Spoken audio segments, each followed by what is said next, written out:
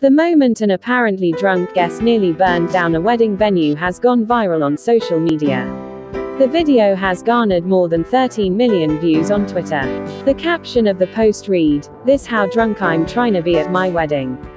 The clip begins with the unnamed man, dressed in a black suit, walking out of the venue with two sparklers in his hands, while bopping along to the 1992 hit song, "I'm Too Sexy."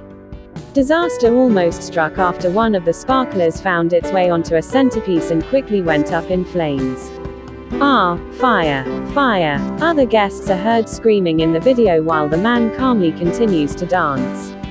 People dash around in an apparent effort to find water or a fire extinguisher.